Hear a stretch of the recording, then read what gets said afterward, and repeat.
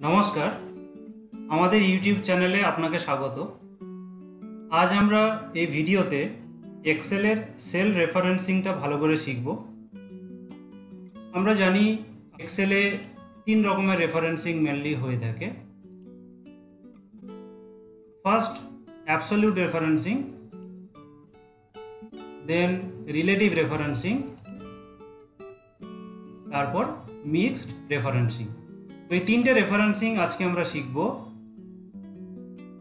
Absolute referencing, relative referencing এবং mixed referencing.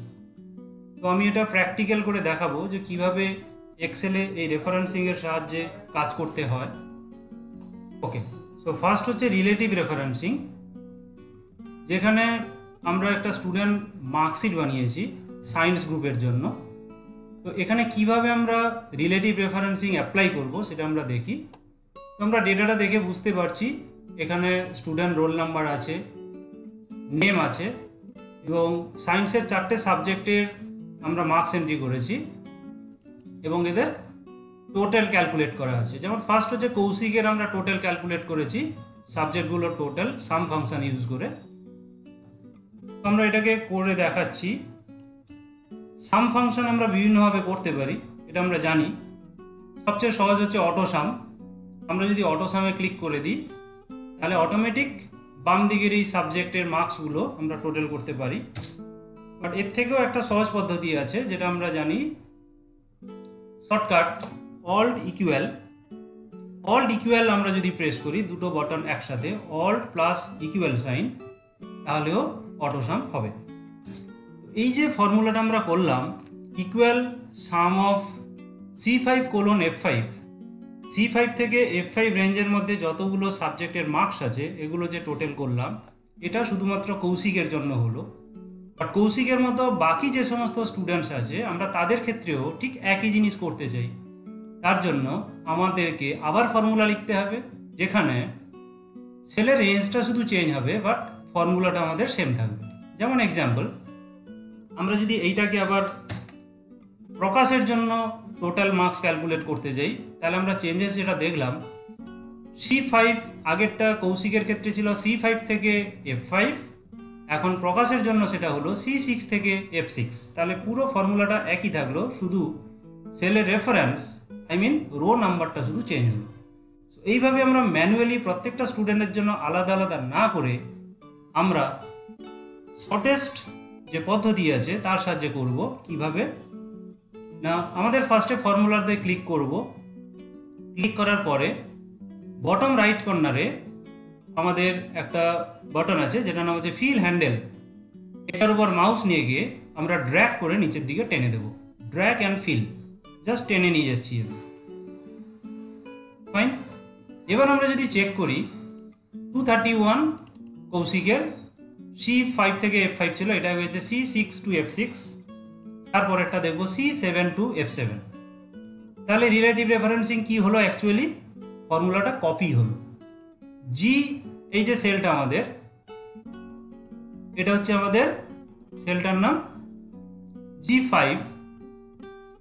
এই G5 সেলে যে ফর্মুলাটা, সেটা আমরা ড্র্যাগ করে নিচের দিকে যখন টানলাম, কি হলো? ফর্মুলার শুধু রো নাম্বারটা চেঞ্জ হলো, বাকি ফর্মুলাটা একই থাকলো, শুধু রো নাম্বার চেঞ্জ হলো।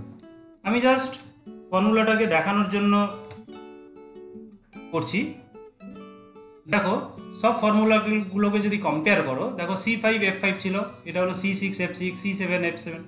সো তাহলে শুধু রো নাম্বারটা চেঞ্জ হচ্ছে। ঠিক একইভাবে আমরা যদি ডান দিকে ফর্মুলাটা কপি করি রাইট সাইডে, তখন দেখবো কলামের নাম চেঞ্জ হবে।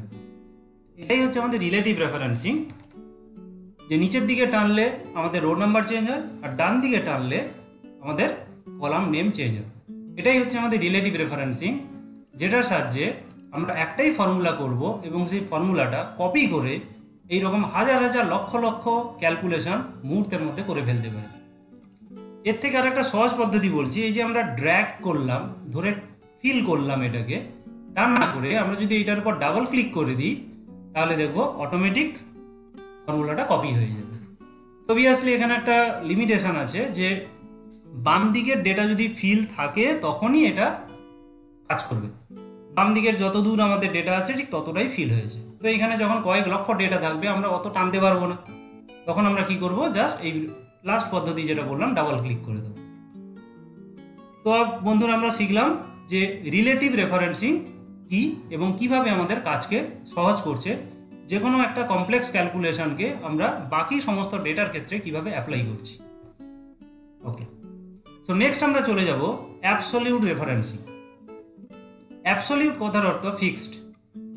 কোনো সেলকে আমরা যদি ফিক্সড করি, যেমন এক্সাম্পল আমরা এখানে এমপ্লয়ীদের পিএফ ক্যালকুলেট করতে চাই। পিএফ মিনস আমরা জানি যে প্রভিডেন্ট ফান্ড, যেটা বেসিক স্যালারির উপর বেস করে ক্যালকুলেট করতে হয়। এখানে স্টুডেন্ট নামগুলোর বেসিক স্যালারি আমরা দিয়েছি, এখন আমরা ক্যালকুলেট করব এদের পিএফ কত।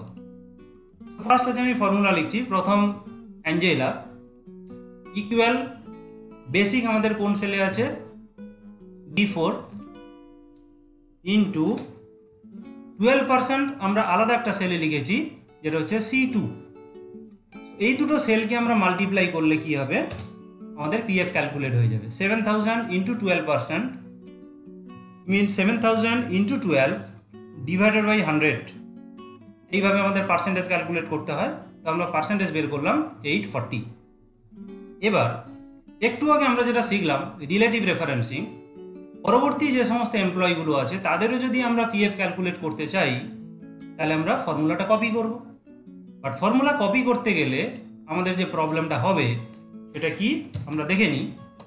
যে রিলেটিভ রেফারেন্সিংয়ের ক্ষেত্রে আমাদের লেফট সাইডের যেমনি সেলের রেফারেন্স চেঞ্জ হচ্ছে, রাইট সাইডে আমাদের যে C2 ছিল তারও রেফারেন্স চেঞ্জ হচ্ছে। আমরা দেখছি B4 ইন্টু C2 ছিল আমাদের অরিজিনাল ফর্মুলা, পরের সেলে আমরা যখন ফর্মুলাটা কপি করলাম তখন সেটা হলো B5 ইন্টু C3, বোথ সাইডেই বাড়লো। তারপরেরটা হলো B6 ইন্টু C4। বাট আমরা এভাবে চাই না, আমরা চাই 12% যেহেতু ফিক্সড, প্রত্যেকের বেসিক স্যালারির সঙ্গে ফিক্সড 12% আমরা মাল্টিপ্লাই করব। এই সেলটা চেঞ্জ করতে দেওয়া যাবে না। এই সেলটাকে আমরা কীভাবে ফিক্সড করব, সেটাই হচ্ছে আমাদের অ্যাবসলিউট রেফারেন্সিং। কোনো সেলকে ফিক্সড করা কিভাবে করি, ডলার সিম্বল ইউজ করি। ডলার সিম্বল দেওয়ার একটা শর্টকাট আছে, যেটা কি F4 ফাংশন কি। F4 প্রেস করলে আমাদের অটোমেটিক অ্যাবসলিউট রেফারেন্সিং হয়ে যাবে। সি এর আগে ডলার দিলাম মানে আমরা যদি রাইট সাইডে এটাকে ড্র্যাগ করি তাহলে সি কখনো ডি হবে না, আর নিচের দিকে যদি আমরা ফিল করি তাহলে 2 কখনো 3 হবে না। সেলটাকে আমরা ফ্রিজ করে দিলাম।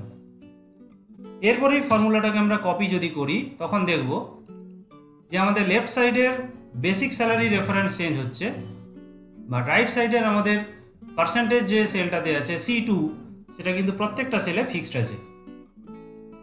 B5 into C2, B6 into C2, B7 into C2, তাহলে লেফট সাইডে আমাদের সেল রেফারেন্স চেঞ্জ হচ্ছে, বা রাইট সাইডের C2 যেটা ছিল সেটা কিন্তু ফিক্সড আছে।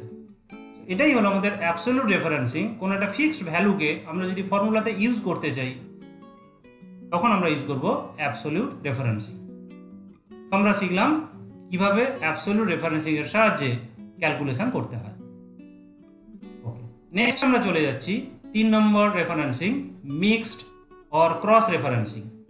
এখানে আমরা এতক্ষণ পর্যন্ত যে দুটো রেফারেন্সিং শিখলাম, রিলেটিভ এবং অ্যাবসলিউট, এই দুটোর ফিচার্সকে আমরা একসাথে কম্বাইন করে ফর্মুলাটা তৈরি করব, যেটা নাম দেওয়া হয়েছে mixed referencing or cross referencing. Cross referencing কেন, যেহেতু আমরা এখানে ক্রস মাল্টিপ্লিকেশন করব।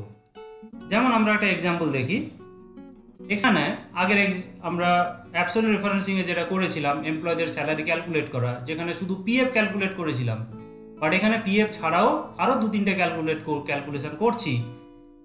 HRA means house rent allowance and DA dearness allowance. এখন এইখানে কিভাবে আমরা মিক্সড রেফারেন্সিং অ্যাপ্লাই করব, তো ফার্স্ট অ্যাঞ্জেলার বেসিক স্যালারি এবং তার পিএফ 12%, সেটাকে আমরা মাল্টিপ্লাই করছি 7000 ইন্টু 12%। এরপর এই ফর্মুলাটাকে আমরা মডিফাই করব কিভাবে না, লেফট সাইডের আমাদের বেসিক স্যালারিগুলো কোথায় আছে সেটা দেখব।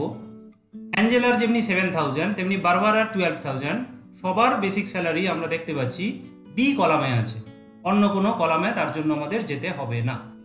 তো আমরা তার জন্য বি কলামটাকে ফিক্সড করে দেব, যাতে করে অন্য কোনো কলামে আমাদের যেতে না হয়। আমরা শিখলাম একটু আগে কোনো সেলকে ফিক্সড করা মানে অ্যাবসলিউট রেফারেন্সিং। কিভাবে করলাম? By putting dollar sign. তো আমরা বি এর আগে যদি ডলার দিয়ে দিই তাহলে বি আর কখনো চেঞ্জ হবে না, বি কখনো সি হবে না।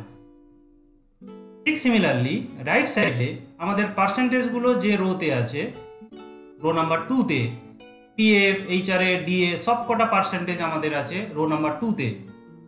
পিএফ এর মতো এইচআরএ, ডিএ পার্সেন্টেজ পেতে গেলে আমাদের অন্য কোনো রোতে যেতে হবে না, আমরা সেকেন্ড রোটাকেই ইউজ করব। তার জন্য সেকেন্ড রোটাকে আমরা ফিক্সড করে দেবো বাই পুটিং ডলার সাইন। এখানে আমরা B4 এর ক্ষেত্রে বিটাকে করলাম অ্যাবসলিউট রেফারেন্সিং আর 4টাকে করলাম রিলেটিভ রেফারেন্সিং। ঠিক একইভাবে C2 সেলের ক্ষেত্রে সিটাকে আমরা করলাম রিলেটিভ রেফারেন্সিং, যেহেতু আগে ডলার দিইনি সিটা চেঞ্জ হবে, সিটা ডি হবে, ই হবে।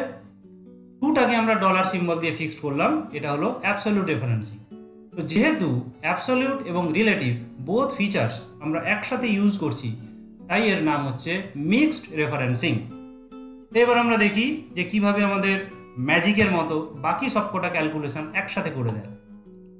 এই ফর্মুলাটাকে ফার্স্টে আমরা ডান দিকে কপি করব, দেন এইটার উপর আমরা ডাবল ক্লিক করব, যাতে করে বাকি সবার সব কিছু ক্যালকুলেশন একসঙ্গে হয়ে যায়। দেখতে পেলাম আমরা যে সবার পিএফ, এইচআরএ, ডিএ একসাথে ক্যালকুলেট হয়ে গেছে। এই হলো আমাদের মিক্সড রেফারেন্সিং। এরপর আমরা গ্রস কিভাবে বের করতে হয় জানি।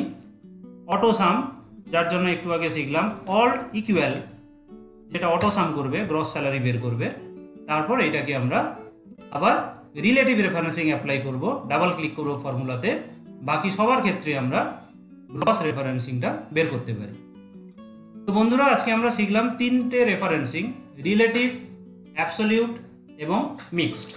এর আরেকটা নাম বলেছিলাম ক্রস রেফারেন্সিং। কেন ক্রস রেফারেন্সিং? কারণ আমরা এখানে ক্রস মাল্টিপ্লিকেশন করছি, লেফট সাইডের বেসিক স্যালারির সঙ্গে রাইট সাইডের পিএফ, এইচআরএ, ডিএ পার্সেন্টেজ যেগুলো আছে সেগুলো ক্রস মাল্টিপ্লাই করছি, তার জন্য এর নাম হচ্ছে ক্রস রেফারেন্সিং। অ্যাকচুয়াল নাম হচ্ছে মিক্সড রেফারেন্সিং, একে আমরা ক্রস রেফারেন্সিংও বলে থাকি। তো রিলেটিভ, অ্যাবসলিউট, মিক্সড এই 3টে রেফারেন্সিং আজকে আমরা শিখলাম। এটা যদি ভালো লেগে থাকে তাহলে আমাদের চ্যানেলটাকে সাবস্ক্রাইব করবেন এবং বাকিদের সঙ্গে শেয়ার করবেন। নমস্কার।